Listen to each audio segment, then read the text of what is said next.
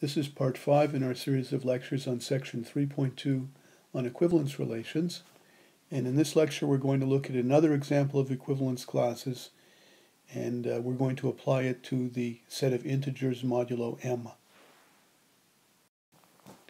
So recall in an earlier section we wrote the following definition. If m is a fixed natural number and x and y are any two integers, we say x is congruent to y modulo m, provided x minus y is divisible by m.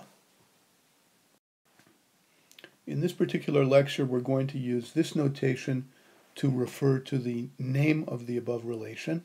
And so this is going to mean that x is congruent to y modulo m. Now, in the lecture that I referred to earlier, we proved the following interesting theorem. If m is a fixed natural number and x and y are any two integers, then x is congruent to y modulo m if and only if x and y have the same remainder upon division by m. So what do I mean by having the same remainder upon division by m? That refers back to the division algorithm. And here I'm recalling it for you the way it's applied in this current situation.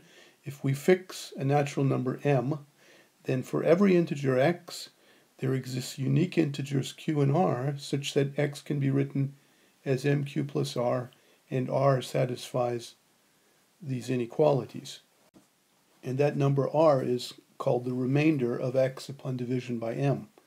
So what we're saying here in the theorem up here is that if you look at x and y separately, then they're going to be congruent to y modulo m, precisely if the r comes out the same when we divide x by m and y by m separately. So that result is going to make it very easy for us to show that this relation is actually an equivalence relation, and it will also make it easy to identify what are the corresponding equivalence classes. So here's the main theorem that we're going to consider. Let m be a natural number, then this relation defines an equivalence relation on the set of integers, and the equivalence classes are exactly these. There are exactly m distinct equivalence classes, and they're determined by the numbers 0, 1, all the way up to m minus 1. So in order to prove this, first of all, we want to prove that it's an equivalence relation. We have to show it's reflexive, symmetric, and transitive. In order to do all of those, I'm going to make use of the fact that two integers are congruent modulo m if and only if they have the same remainder upon division by m. So put your video on pause and see if you can at least write down the formal proof that the relation is reflexive.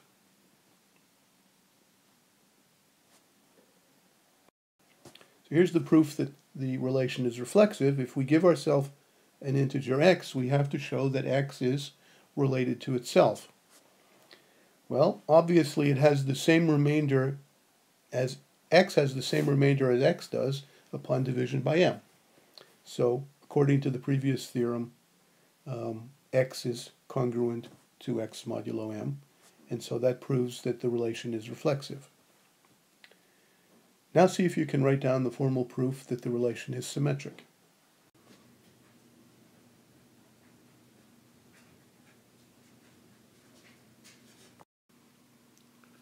Well, this is really very simple again. If x and y are integers and you assume that x is related to y, you have to deduce that y is related to x. Well, to say that x is related to y is to say that x has the same remainder upon division by m as y does, and that's obviously the same thing as saying that y has the same remainder upon division by m as x does, and therefore y is related to x. That proves that it's symmetric. We'll see now if you can prove that the relation is transitive. I think you'll find that it's just as easy.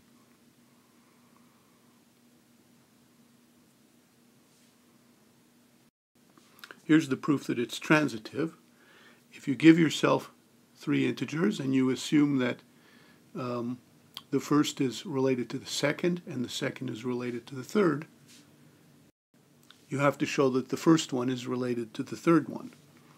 Well, this says that x and y have the same remainder upon division by m. This one says y and z have the same remainder upon division by m. And therefore, it's clear that x and z have to have the same remainder upon division by m because they both have the same remainder as y does upon division by m. Okay, so that proves that x is related to z, and therefore the relation is transitive. All right, so that completes the proof that the relation is an equivalence relation. We'll be done if we can now figure out what are the distinct equivalence classes of this relation. If you give yourself any integer r satisfying this inequality and you apply the division algorithm to it by dividing it by m, you'll find this, right? R is equal to 0 times m plus r, and r satisfies this inequalities, and that means that the remainder of r upon division by m is r itself. So that means that each of the integers, so the r's that I'm talking about are these numbers here, every single one of them has a different remainder upon division by m, and therefore each of them lies in a different equivalence class. Now if you give yourself any integer x at all and you divide it by m, the remainder that you get has to be one of these numbers, and therefore x must lie in one of the equivalence classes of these numbers. So that tells us that the distinct equivalence classes are the equivalence classes of the numbers 0 through m minus 1, and that completes the proof. I'd like to introduce some notation that the textbook uses.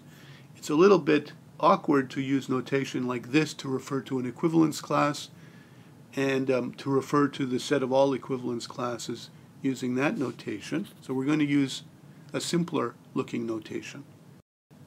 So we're going to use the letter z sub m to refer to the set of all of the equivalence classes relative to a congruence modulo m. And we'll refer to this set as the set of integers modulo m. So it refers to the set of distinct equivalence classes.